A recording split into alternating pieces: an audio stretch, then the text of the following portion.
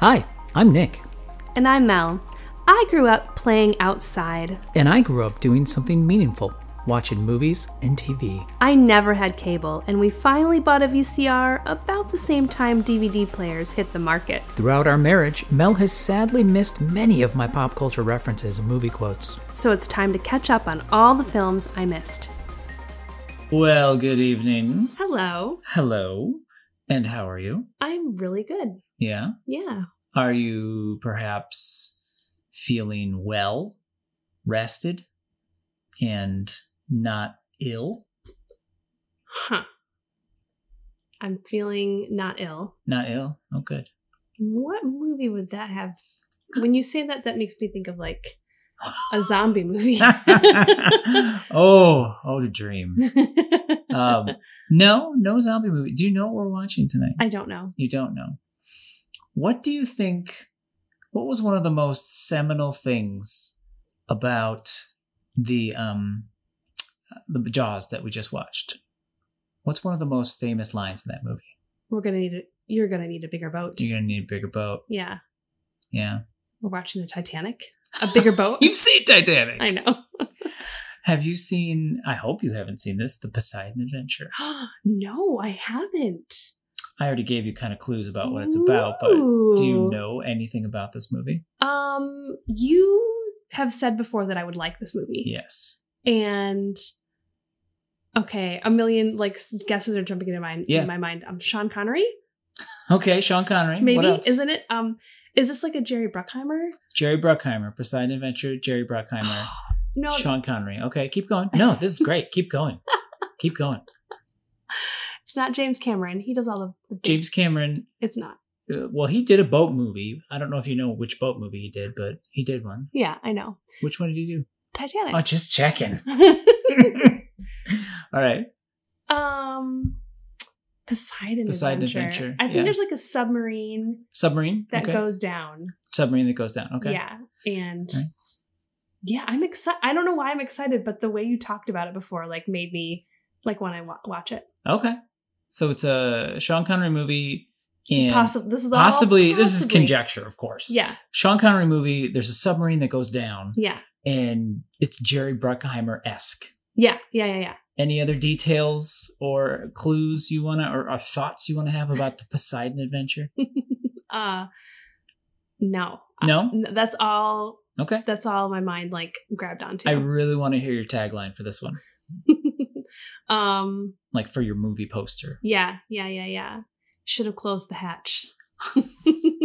All right. Let's batten down the hatches and go check it out. I hope it's a sub movie. I hope it's a sub movie too.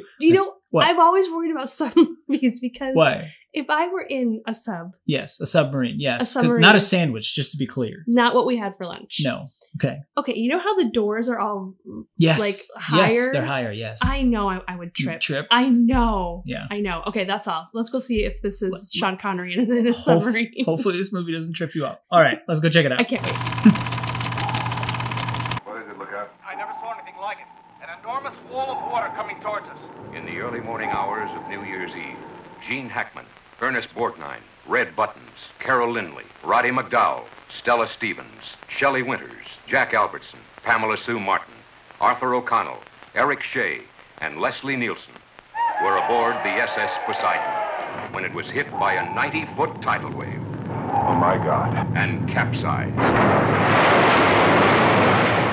The Poseidon Adventure. The most exciting escape adventure of our time. Now follow me. It took the lives of the 1,400 people on board and changed the lives of the few who would survive. Climbing to another deck will kill you all. And sitting on our butts is not going to save us either. Don't look down.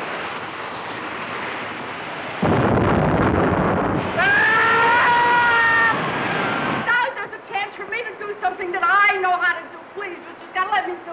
You're going the wrong way, damn it! Who do you think you are, God himself? That's the way out. The combined talents of 15 Academy Award winners bring you Irwin Allen's production of The Poseidon Adventure, a Ronald Neame film, coming from 20th Century Fox. Happy New Year. Sorry. Except not a Happy New Year, and it's also not New Year's Eve. But we literally just watched a film about probably one of the most intense New Years ever. Yeah, that was really good. The Poseidon Adventure. Yeah. I was thinking about what I thought it was going to be. Right. And I was guessing Sean Connery yes. in a sub. Yes. I think that's another movie. I think that is another movie as well. I think it might be called The Hunt for Red October. I think have you seen The Hunt for Red October? Clearly I have not seen The Hunt for Red October. Okay. That's it. Okay. All right. I guess that's another movie for the list. Okay, but this movie, The Poseidon Adventure, had Gene Hackman. Yep. He can save anything. He can save a basketball team in Indiana. True. That's true. He can save a bunch of a couple people from a huge ship. I mean, his batting average, to mix metaphors intentionally from the basketball movie, his batting average in this one wasn't quite as good. Well, no, it was a different situation. He was still awesome, though. I just mean, there were 1,400 people or something on the ship, and yeah, spoilers, not all of them make it. Only a few survive. Only a few survive. Man, and he was a pastor. Yeah. Mm-hmm. Very interesting. This movie was amazing. Yeah, it was. This movie. Well, first off, quick summary, and then we can delve in. Okay, there's a large cruise ship called the Poseidon. Mm-hmm. It's sailing from U.S. to Athens, and on the journey there's an earthquake, and it causes a tsunami. And the wave, it's like a huge, what did it say, 90 foot, yeah. Mm-hmm. 90-foot wall of water came at the boat, and they couldn't turn it in time. Captain Liam Neeson. What's his name? I will turn this boat. No. I have a specific set of skills. Leslie Nielsen? He's the captain. Oh my goodness. Sorry. I just want you to keep guessing his name. It's some combination of those sounds. Yeah. He can't turn the boat in time, and so it hits the boat and it turns the boat completely upside down. Completely. So the rest of the film is they're in rooms, but they're walking on the ceiling of every room. It's amazing. And then Gene Hackman, the pastor, he's got a couple people who's kind of trusting him and his leadership, and he leads them to safety. And it's a journey. It's like they're climbing through the ship. Oh my gosh. It's really good. Yeah, I would say arguably they go in and out of trusting him through his leadership. Some do. Some don't lose their faith in him. That's true. Yeah. Yes. I love this movie. Did you watch it as a kid or an older kid, older young adult? I want to say I saw it. I definitely saw it before I was an adult. I just don't remember when. Fuzzy memory. But I also saw it in a theater in the aughts. I believe it was in the aughts, which, the 2000s. Or maybe it was the 10s. Maybe in the 10s. Unimportant. I saw it in theaters because when we lived in San Diego, there were cool little venues that would be like, oh, we're going to show you 3 or 4 disaster movies in a row. And you could just watch them back to back. This was one of the movies in the lineup for the back-to-back disaster movies. And it was awesome seeing it on the big screen. I can imagine. Yeah. This movie is meant for the big screen. Oh, I mean, it's literally. a huge disaster movie. Big scale. Yeah. The sets are incredible.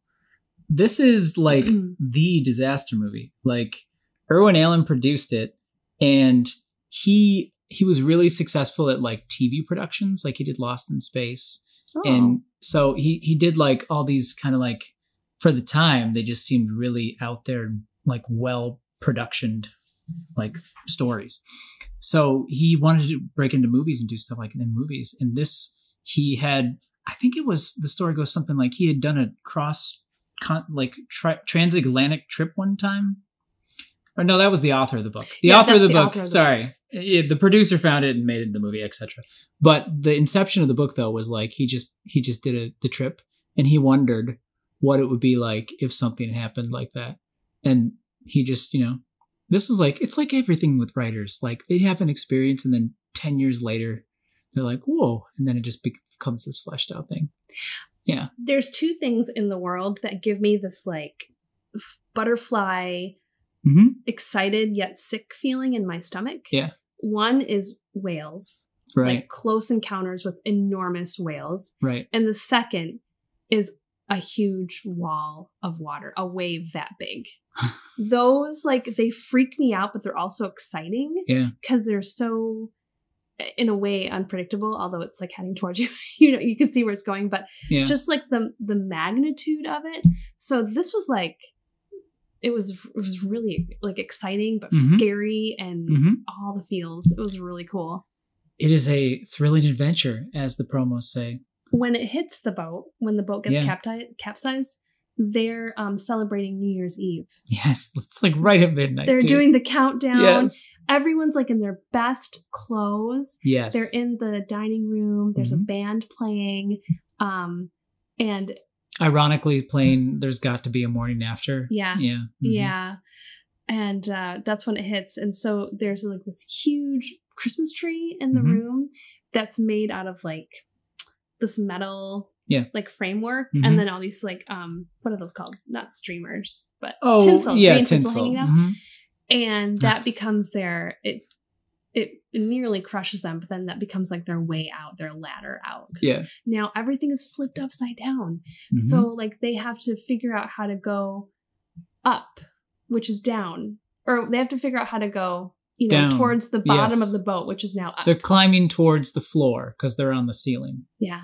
It's so trippy. Yeah. Ernest Borgnine, he was Rogo. And when he had to like lift and help move it. And he like muttered under his breath, holy frack. Except he didn't say frack. It's heavy. And he just did that off the cuff. And that's actually in the movie. He just kind of mutters under his breath because it was a big old heavy thing. He was ripped, by the way. Yes. Oh my gosh. He's like New York detective. And he was like, you didn't know. I would not want to mess with him. There were a lot of Oscar winners in this movie, too. There were like 4 or 5.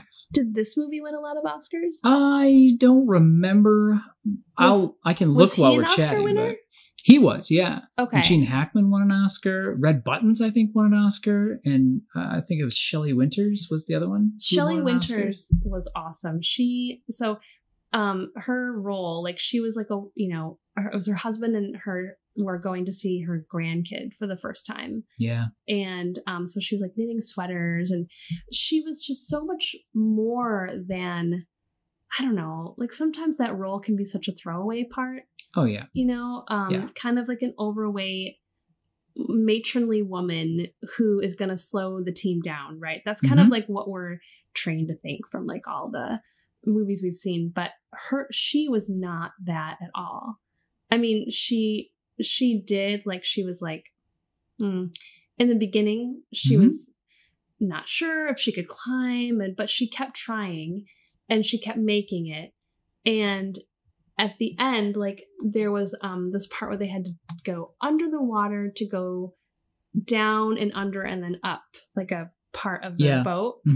And it turns out she was like this amazing swimmer. So she was able to, you know, help and save Gene Hackman because he was like stuck. She was just awesome. Her acting was amazing. And her role was really, I loved it. She actually in real life was like, I can't remember if she qualified for something, but she was actually like a really good swimmer in real life. Really? Yeah. So it was, I wonder if they found that out about her and then wrote it like that, or if it was just one of those like happy accident things. But yeah. So her and her husband were, you know, big characters. And then there's, you said Red Buttons. He was a man who had been at their table. You know, you get to know the people. You're on a cruise. You eat dinner with them every night. So he was a single man who worked in a haberdashery or something, I think he said. I can't even... What is a haberdashery again? I think it's a hat. That's one of those words. For hats, right? Why do they call it a haberdashery? Isn't it? I don't know. I'm not British. That's fair. Well, okay. Yeah, so he was kind of like this awkward sort of person. Yeah. He was too busy with life, and so he just remained a bachelor and had gone beyond the age in which one typically gets married. Yeah, yeah. But then he ends up being, Shelley Winters, though, character, it's really cool how she does she's like connective tissue. She's one of those people who's like a connective tissue person, her character. It actually was nominated for like a whole bunch of Oscars. John Williams, he wrote the score for this film. He was a nominee. He did not win. But The Morning After won Best Music for Original Song. So that won the Oscar. That song was written for this movie? Yes, it was written for this movie, yeah. Oh my gosh, that's cool. Yeah. And that was the only thing it won. But it was nominated for tons of different stuff, Yeah. So I read a funny story that Shelley Winters got a nomination for her role. Yeah, she deserved a nomination. She totally She did. was really good. Her husband was good. Red Buttons. I wanted him to just bust out the vial, the husband, Shelley Winters' husband, and just have the vial of the burp thing from Charlie and the Chocolate Factory so they could all just float up to the top of the ballroom. Wouldn't that have been amazing? Yeah, because he played Charlie's dad. No, Grandpa. I mean... Grandpa Joe, I think it was. Grandpa Joe, right. Same actor, yeah. Yeah. He was awesome. Sorry. Yeah, I wanted to see him dancing. I know! Well, he almost, he may have danced a little there, but yeah. It was good. Jack Albertson. Anyway. Their group was really good.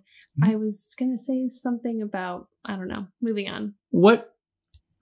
Well, first off, the producer, though, like, the reason I like this movie so much, and I didn't know why I liked it so much, I'm like a huge, like, end of the world disaster movie, like, nerd. That's like, your thing. I love those movies. Yeah.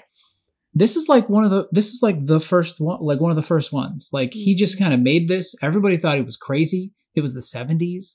And in the 70s, movies were like, it was kind of becoming uncool to make these big productions, And so it would be more about like independent films that are focused on little stories and like not huge sets and things like that. And he was like, no, we're making this. And there was a lot of crazy stuff. They filmed on the Queen Mary, which is a hotel in LA now. Oh, wow. It looks like the Titanic. Like, it's one of those giant ships. And they used that for inspiration. And some of the shots in the movie were filmed on that. And they did a lot, like the deck scene where they're sitting talking, that's filmed on it. It's a hotel in LA you can go and stay at now. Let's go. I know, Let's right? go stay there. Yeah. So they used that, and it just had all these crazy sets, like you said. And it birthed, wide berth boats. Anyway, it birthed the genre pretty much. Terrible. So, they went on to they saw the success of this, and just like everything else in Hollywood, boom. Making money, great, let's make more. Next thing you know, you're watching The Day After Tomorrow. And I know there's that's fair. That's fair. That's like, what was it, 50 years later? There's definitely, I have a feeling you haven't seen more of the Irwin Allen films, so there may be more in your future. Ooh. I was going to say that I was reading that, this is so random, but Ben Stiller, he watched this movie when he was like a kid. And it like totally moved him. He went to the theater and he saw it multiple times in the theater, which it made like a ton of money in the theater. Yeah. And it was just like one of those movies that just inspired him and like made him want to make movies. Like total, it just like planted that seed. So later when he was acting with Gene Hackman in the Royal Tenenbaums, he made $84 million. Sorry. It made a lot of money. It only cost $5 million. Yeah. So he got to act with him. I forgot. Knowing that connection. Oh my goodness. What did he do? Did he nerd out? He like waited, got his like nerve up, and at a quiet time he was like, hey, I loved this movie. It really meant a lot to me. And Gene Hackman just said something like, oh yeah, I just did it for the money, and walked away. in his own words. I don't know what he said exactly, but yeah. Man, that's awesome. Sometimes you just maybe shouldn't say, like, I don't know. I mean, it's never meet your heroes is a saying for a reason. Although I would have been cool with it if Gene Hackman just said anything to me, because he's Gene Hackman. I know. He probably sounded curmudgeon-y. Yeah, exactly. Maybe he was just channeling his character from the Royal Tenenbaums too. Right, because that was like that was totally like Royals. Yeah, like snarky, grumble. So one thing that was cool about this movie is that in the moments of tension, in the moments of like, when people don't want to go on, there's so much like positive, like helping each other. It was really like there was a lot of you can do it, I'm here with you. Like it was really, really positive. Yeah. And not in a good way. It was what? Why are you laughing? I'm laughing because there's so many points in the movie where I'd be like, all right, see you later. I just keep. You want to stay here? Fine. I would be like, you're not moving and you're sad. Okay, cool. I'm going to get going. See you later. But they didn't do that. It was like they did not do that. No, really supportive of each other. This little group of people who were helping each other out. That was probably the most unrealistic part of the movie. I loved that part of the movie. I know, but it's still unrealistic. Hashtag worldviews.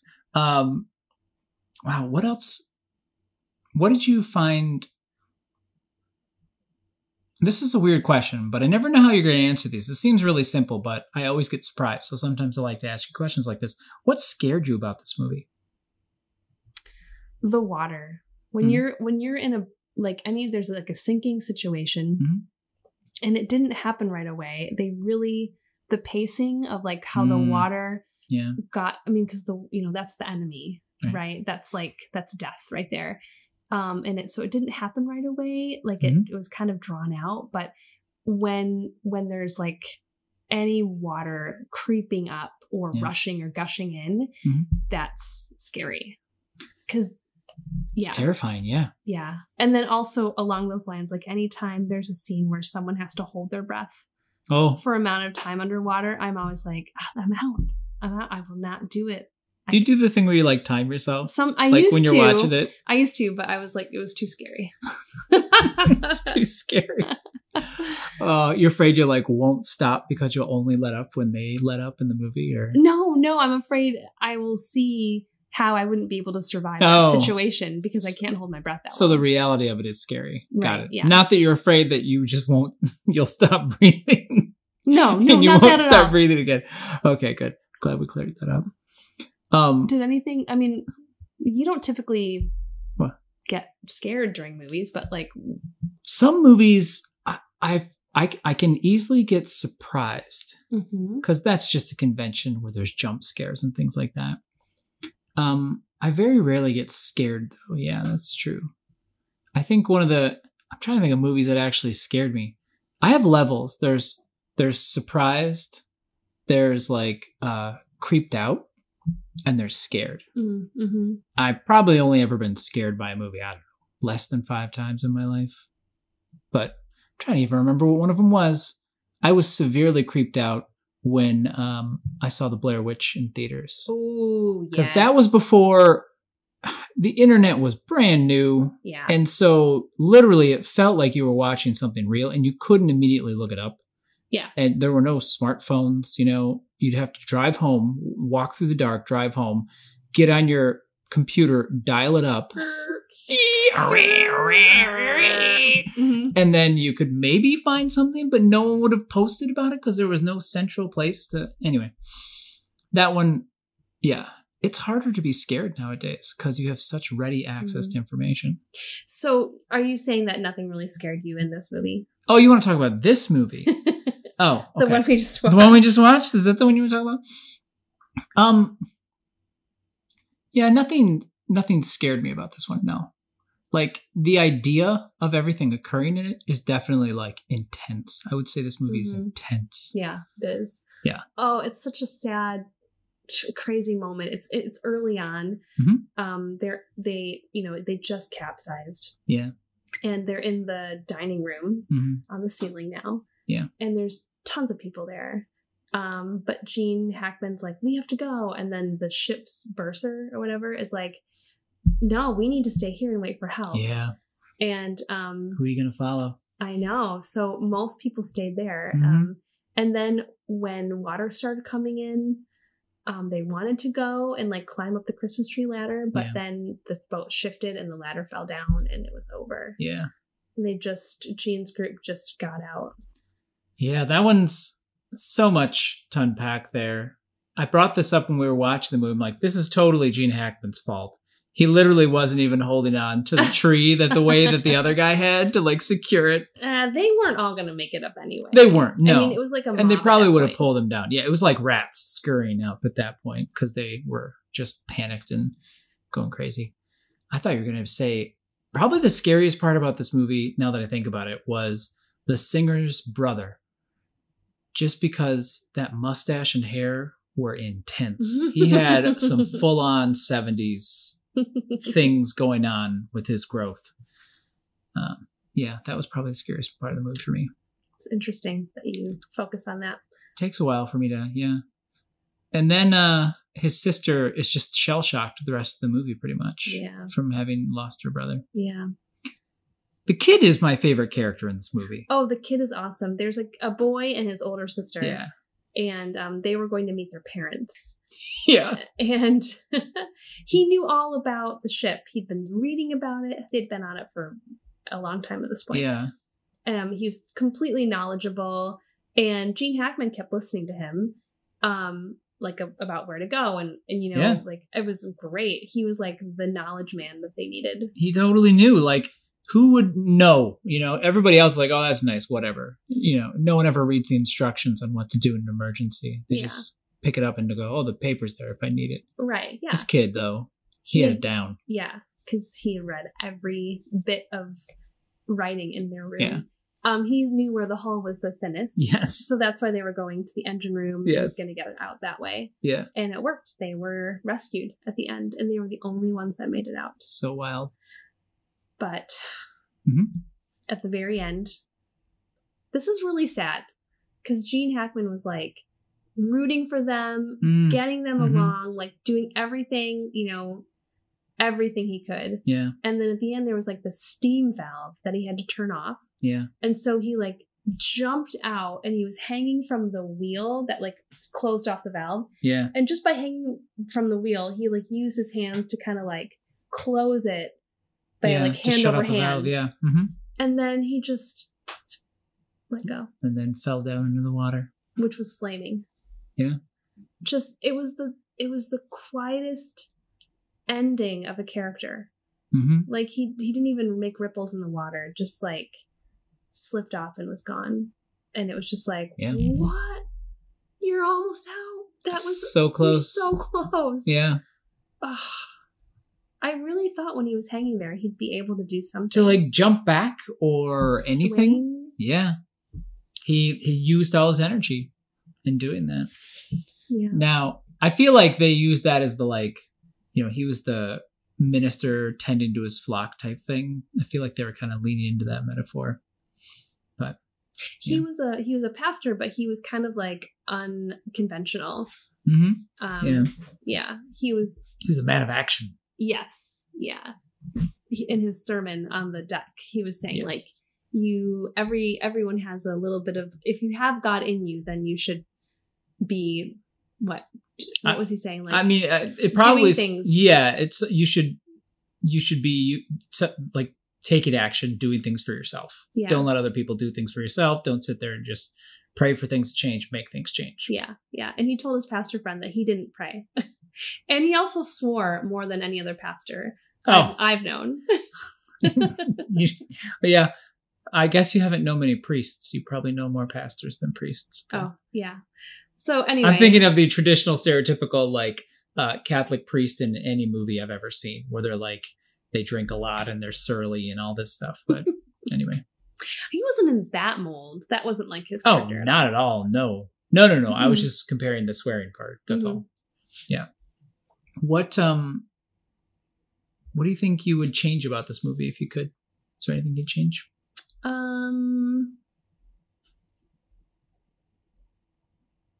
No. I mean, I wouldn't change the actors one bit. Yeah, they were great. They were great. Mm-hmm. And the pacing was really good. Sometimes, sorry, John Williams, the music was a little bit overwhelming sometimes, but that's like the most minor of issues. I keep this movie, one of the main themes sounded like Independence Day. Yeah. Which, and I kept noticing it, And now that I'm saying it out loud, thinking about it, I'm like, I wonder if they scored Independence Day as an homage to this. Maybe. Because this is like the first, big budget disaster film. And Independence Day is a disaster film. It's just aliens are the disaster. Right. Blowing my mind right now. I'm going to look this up later. Connections. That's crazy. Wow. What I think if I would change anything, I don't think that the Shelley Winters character had to die. Oh. Yeah, she just kind of, her ticker just gone. Like after she did her swimming thing, that was her like last hurrah. I mean, but if you look at it though, the characters who were the ones who were being sacrificial in their behavior were the ones who actually literally sacrificed themselves. Yeah, that's true. So, yeah. So are you happy that you saw it again? 100%. This is one of those movies I could watch probably once a year. Wow. Yeah, I mean, every New Year's. I don't really like New Year's anyway, so this might actually make me start liking New Year's if we watch this once a year. You were so upset that you realized when we started watching the movie that you picked the wrong time to watch this one. Yeah. That you would have saved it for a Christmas movie. Or I would have saved it for a New Year's movie, yes. But, I mean, the whole reason I picked it was because of the Jaws, needing a bigger boat and being on the water. And I thought it would dovetail nicely into that. Yeah, it was great. This is a great movie. I feel like we've been at sea. Did you feel like you came away with this with any messages? What do you think the message of this movie was? Well, one of the messages was like, help yourself. Like, don't be the person who's like waiting for help to come. Yeah. But try to do what you can. But for me, like what stood out to me is like just the enormous generosity people had with each other. And that's what actually saved them, that they were really trying to help and like cheer each other on. Oh, so sweet. That's very sweet. I'm much more pessimistic in my message interpretation of this one. Mm-hmm. We're going to need a bigger radar dish, like a bigger radar set. And corporations are evil. Because the whole reason they were in a position, that's a good debate you could have. Would they have survived and not gone over if they'd hit the 90-foot wall of water and then actually been properly stabilized? Like, because they were, it's just like Titanic. Like, I'm sure they were inspired by that Titanic story. You have a captain who's being pressured to do things he doesn't want to do. The ship's not set up right. They're not set up for disaster. And then boom, disaster happens. So corporations, not always making the best choices. Yeah, that happens so early in the movie, and then it's not like brought up again. I had forgotten about that. Everyone died who knew about it. Yeah, right. Yeah. Wow. If you were a character in this movie, do you think you would have lived until the end? I'm not a lucky person. So if my survival relied on luck, no. But I'm physically capable of doing what they needed to do to survive. Like, I can climb a ladder. I can climb a metal Christmas tree. Have you tried? I'll go try right now. Right now. Also, like, I am not. I don't typically like to be the one waiting for help. I'm more of like, no, we need to go take care of this. Like, no one's coming. Yeah. You also, when we're in a movie theater and the movie's going to start, but they haven't turned off the lights yet in the movie theater, you are the first person to walk up or jump up and run out and get them to turn the lights off. That's correct. So do you think you would have survived? Have a chance? If I survived the initial tumbling over, then probably. Yeah. Or I would be like Gene Hackman and die like just before they get out. That would probably happen to me.